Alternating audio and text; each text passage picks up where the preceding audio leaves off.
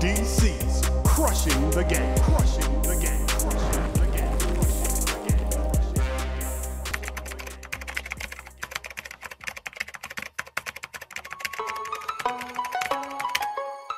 Game. 1, 2, 3, 4, 5, 6. Number 6. That's Warren Buffett's number.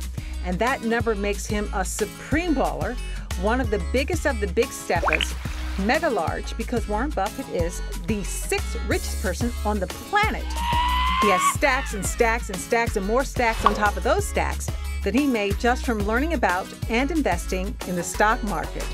Now, Warren was born in Nebraska in 1930 and moved to D.C. when his dad was elected to Congress. He went to Alice Steele Junior High School and graduated from Wilson in 1947. And somebody actually wrote in his yearbook, likes math, a future stockbroker.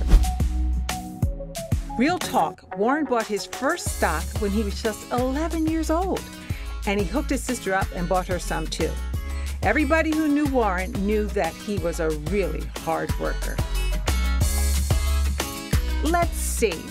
He worked in his granddad's grocery store, he sold gum, he cashed in his soda bottles, he had a paper route, he sold magazines, and he detailed cars.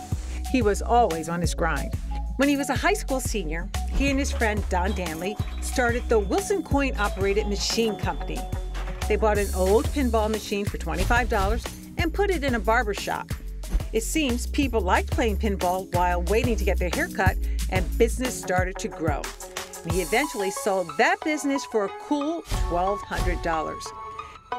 And look, years later, Warren put that company name on his license plate cover. Warren is one of the most respected and biggest bosses in finance and investing. He's been called the Oracle of Omaha. An oracle is a very wise person.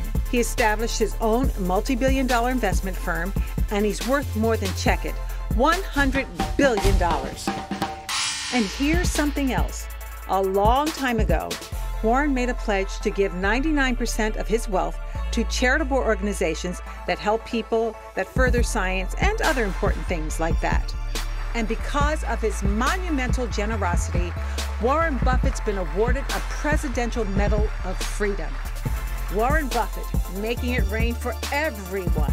Now that's DC, crushing the game.